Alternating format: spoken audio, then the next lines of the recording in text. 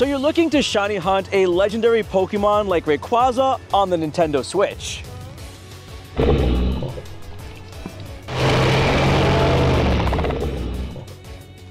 Whoa.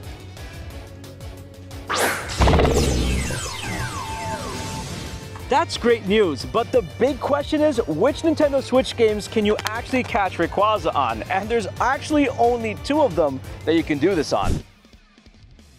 Now, there are a couple of factors you'll need to consider before making a decision. 1, are you starting from a new save file? If so, how long will it take to beat the game? How long will it take to acquire the new shiny charm to boost your odds? 2, which hunting method has the best odds? 3, could I go play Pokemon Go and transfer it through Pokemon Home instead? And 4, is the Pokemon I want to hunt shiny locked in the game I chose? Right off the bat, let's discuss the controversial topic of shiny locked legendaries so we know which Pokemon we can't hunt. Over the years, Game Freak has adopted the concept of shiny locking. To quote Junichi Masuda, as a way of creating a memory or souvenir for the people that attended an event and having that Pokemon remind you of said event. And by the way, I actually had the honor of meeting Junichi Masuda-san at Pokemon Worlds 2024 in Honolulu, Hawaii, where I actually got to ask him which Mega Pokemon was his favorite, and believe it or not, he said it was Mega Rayquaza. And then I asked him, shiny or no shiny?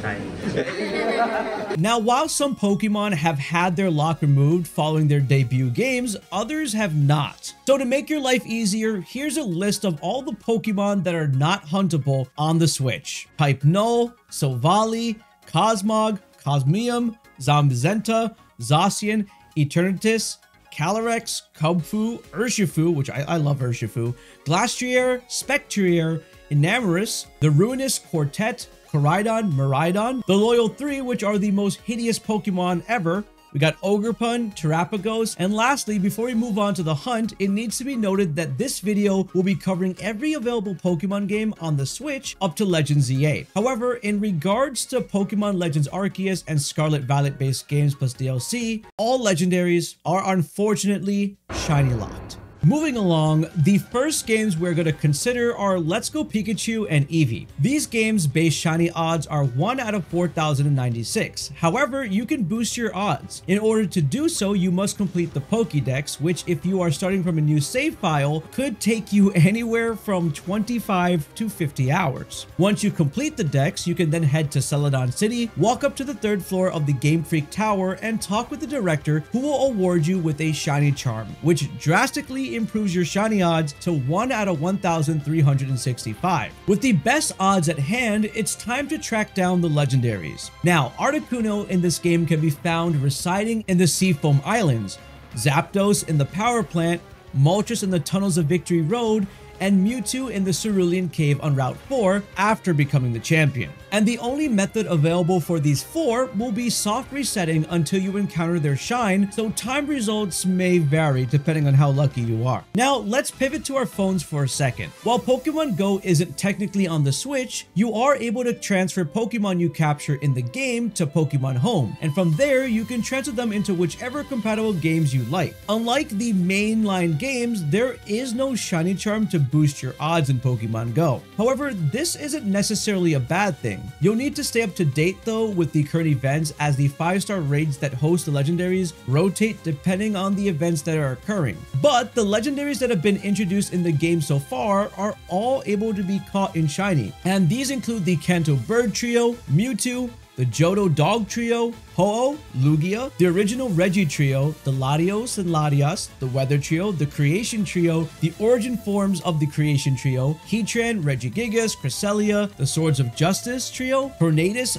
Thundurus, Landorus, the Genie forms, the Tau Trio, Xerneas, Yeventol, the Tapus, and Necrozma. The trio, with an exception to the raids, is the Lake Trio, Azelf, Mii Spirit, and Uxie, who rarely can spawn in the overworld but are are each region locked, making catching all 3 pretty difficult. At the time of recording, in fact, Shiny Zacian will be debuting September 26, 2024, which has been shiny locked in the Nintendo Switch games, excluding the brief period when game shops like GameStop gave away code cards for it a couple years back. And with Shiny Zacian debuting, this means Shiny Zamazenta will not be too far behind. As mentioned previously, you'll need to keep an eye out for when the legendary you are hunting will be in raids. Otherwise, the legendaries available to hunt are listed out in this graphic right in front of you, with the shiny odds of 1 out of 20 or 5% per raid encounter. In order to participate in raids, you'll need to use either a raid pass, which can be earned free once per day by spinning the photo disc at a gym and can be used at an in-person raid, a premium raid pass that can be purchased in the shop or earned as a reward from special events to be used for an in-person raids, or a remote raid pass that can be purchased in the shop, allowing you to join up to 5 raids per day without being in person. I know Pokemon Go isn't as hype as it was when it launched, but it's seriously so helpful to catch shiny legendary Pokemon when they do happen to show up that can easily be transferred right to Pokemon Home. The next games we'll take a look at are Brilliant Diamond and Shining Pearl, which have the same base and shiny charm odds as the previous titles. Normally, the shiny charm is coded to boost the odds of any huntable method you'd want to choose. However, in BDSP, it's coded to only improve the odds of the Masuda egg hunting method. And in these games, the only way to hunt legendary Pokemon is to soft reset, so we actually don't need to worry about obtaining the charm at all. In order to get hunting though, you'll need to unlock access to the newly added Ramanas Park, which was such a cool feature to add in this game, by simply completing the Sinnoh Dex, consisting of 150 entries. Starting from scratch, a new save file can take upwards of about 26 hours, and this doesn't even take into consideration all the time you'll spend on soft resetting, which, as we all know, time to shine results will vary depending on how lucky you are. But I heard you can get really lucky if you hit that subscribe button, so you should probably do that. Exclusive encounters for Brilliant Diamond include the Dog Trio and Ho-Oh, while in Shining Pearl you can encounter the Cantonian Bird Trio and Lugia. And in both games you'll be able to encounter Mewtwo, the Reggie Trio, the Lotties, and Weather Trio. In addition, I did mention how the legendaries were shiny locked in Pokemon Legends Arceus, yet completing missions in Pokemon Legends Arceus unlocks another hunt in Brilliant Diamond and Shining Pearl. You will gain access to soft resetting Arceus once you become the champion of Sinnoh and have completed all the main story missions in Pokemon Legends Arceus, including the final, the Defied Pokemon. From there, you'll need to return home to Twin Leaf Town and grab the Azure Flute on your bedroom floor and use it to trigger the Arceus encounter up on Spear Pillar. One of my friends, GlitchX City, was able to get the shiny Arceus encounter, and her reaction is just amazing. Banger. Oh my god, it's a shiny! No way! No way! Are you kidding me? What? It's a shiny!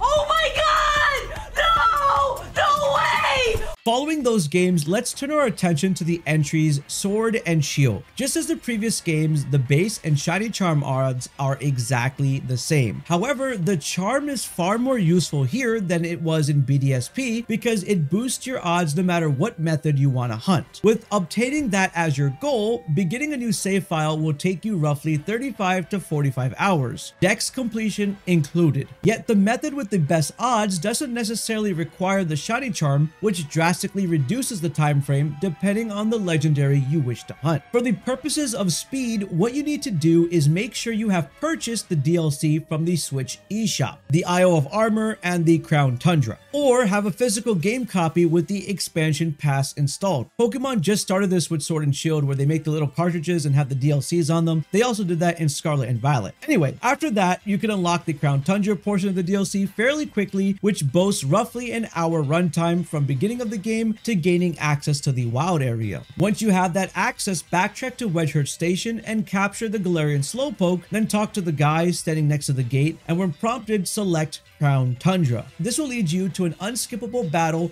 with Peony, but winning or losing does not impede your story progression. You'll then follow him to the Dynamax Adventure Cave, where the legendary Pokemon are awaiting. This feature being introduced to the franchise was a huge game changer for the shiny hunting community. Never before had there been a way for 2, 3, or even 4 friends to connect and help one another complete missions, let alone shiny hunt as a collective group, which has since led to an even further innovation in Scarlet and Violet called Union Circles, where groups of 4 4 people can run around, adventure, and yes, even shiny hunt on the same map. As mentioned, this method has the best odds of having a 1 out of 300 chance for a shiny without the charm, and a 1 out of 100 chance with it. It sounds absolutely insane. The sword exclusives include Ho-Oh, Latias, Groudon, Dialga, Tornadus, Reshiram, Xerneas, and Solgaleo, while Pokemon Shield's exclusives include Lugia, Latias, Kyogre, Palkia,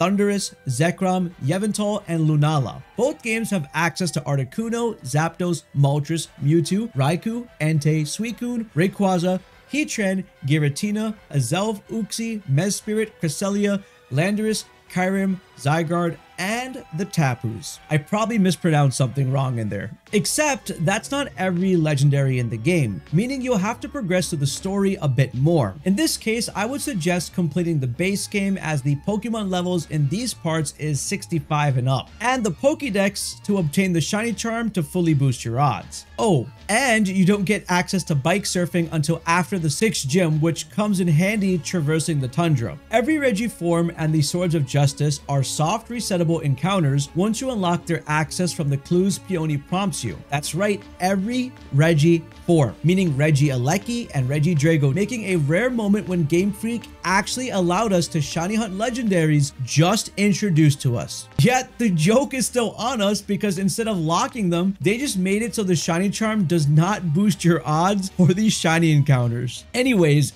each Regi can be located in a specific temple with a fun little floor puzzle that'll have you step on circles, forming the eyes of the Regi you're searching for. Regirock can be found in the Giant's Bed in the Rock Peak ruins, Regice in the Iceberg ruins located west of Snowslide Slope, and Registeel will be found residing in the Iron ruins in the western part of the Giant's Bed, kind of in the name where they are. When it comes to Regieleki and Regidrago though, you unfortunately need to choose between the two, as you can only have access to one per save file. Dang it, Pokemon. And in order to unlock Regigigas, you will need to trade in the one you didn't pick. Once all 5 are in your party, you then can unlock the Regigigas Dynamax Den that can be soft resetted for until the shiny appears. As for the Swords of Justice, you'll just need to follow their footsteps in order to uncover their whereabouts. Virizian's prints can be found in the Giant's Bed, Terrakion's prints are located in the Lakeside Cave, Balamir Lake, and nearby areas, leaving Cobalion's prints to be found in the Frigid Sea, Roaring Sea Cave, and nearby areas. Now, while shiny legendary Pokemon are really cool, let's not forget about Mega Pokemon, which I talk about collecting them all in this video right over here.